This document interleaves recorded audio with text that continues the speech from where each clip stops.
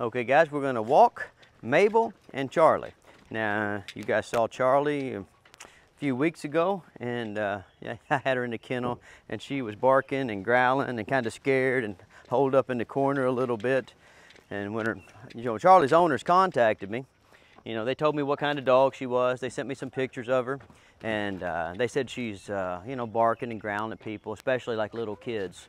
Well, listen guys, that's tough for me, right? I don't want to put my name on a deal and then end up having it go south and, dog end up hurting somebody. But they convinced me that they were willing to put in some work. And so I had them bring Charlie down here to hang out with us for a little while. And of course, when she got down here, she was afraid of everybody. She would run and hide. Every time I would let her out, I'd have to, go find her up in the corners of the fields. She wouldn't get around any of the other dogs. She would bark and growl at all the people that came down here, especially the children. She still doesn't like George. But she's doing pretty well, isn't she, Charlotte? Yeah. Very nice. Now, so you say, well, Stonnie, what did you do for that kind of dog? Guys, I run a system, right? So I pretty much do the same thing with all the dogs. I just make adjustments.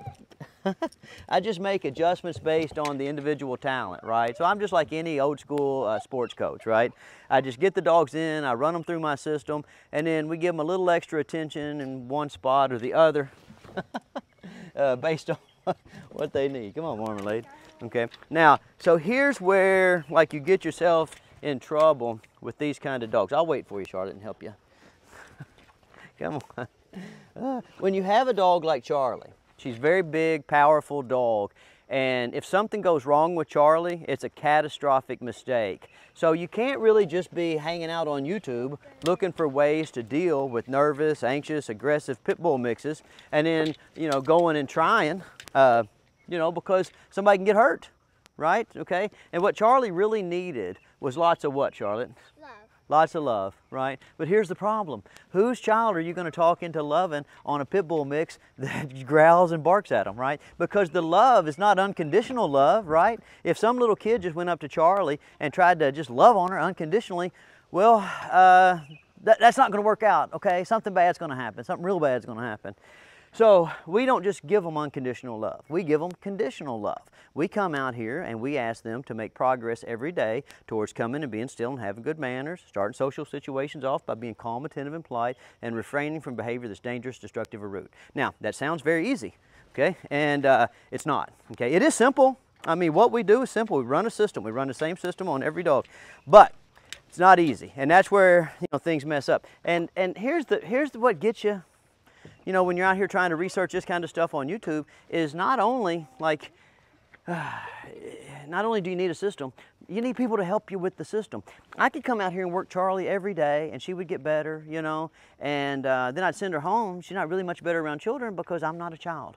I'm kind of like a child-sized adult, but I'm not a child. I look like an old child, I guess, But so I need children to walk Charlie, and luckily I'm in a position where, I have my own captive labor force, number one, but number two, I have a lot of children that come hang out with us, and all of the kids that I see, they want to hang out with dogs, and they want to work with dogs, and they want to take direction, because kind of a prerequisite for bringing your children to hang out with Uncle Stonnie is that you have children that mind well, So, I was lucky in that I was able to get Charlie around a lot of different kinds of people, from 8 to 80, as they say, right? And it's really worked out pretty well, and I'm super happy, okay? But now here's the thing. When you're a professional dog trainer and you have a nice dog training place like me, go ahead and come up here, Charlotte. We're doing both at the same time. It's our thing to get dogs to look good when they're here at our kennel. Our problems come when the dogs go home, okay? We call it the rehab effect, right? It's easy to be good when you're in rehab because there ain't nothing to do. But as soon as you get out of rehab, you got a buddy says, hey, let's go to the bar. We'll just have one drink, and one drink turns into 30 drinks, and there you go. Now you're back in rehab. Same thing with a dog. Guys, so look, this video is just kind of a little, come on, Charlotte, let's get up here.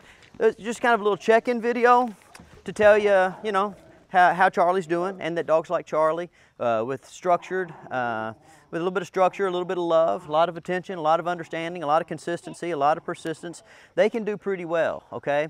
especially in a professional dog training environment like what I provide. And there's others, maybe not as good as mine, but they're out there, you know. But guys, none of it works if you're not going to do it when you get home, okay?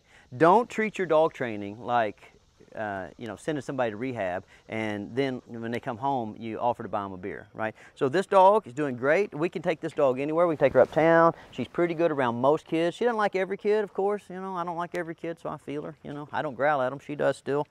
And we're working through that.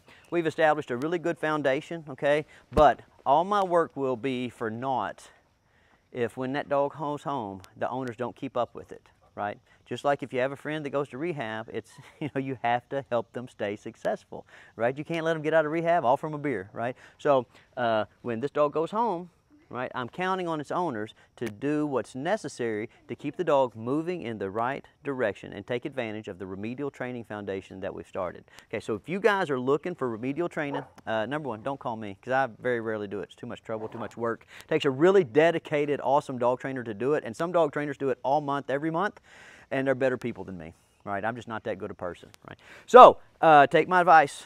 Get your dog out, get them moving, be interesting, get them plenty of exercise, plenty of socialization at an early age so this stuff doesn't pop up. If it does pop up, find you a trainer who runs a good system, has a positive environment, has access to a lot of children or a lot of whatever it is that you know, your dog doesn't like, okay, and is willing to work with you in the post in-kennel training phase, because that's where this right here, this progress that we've made, that's where it's gonna, you know, that's the make or break part of it all, right?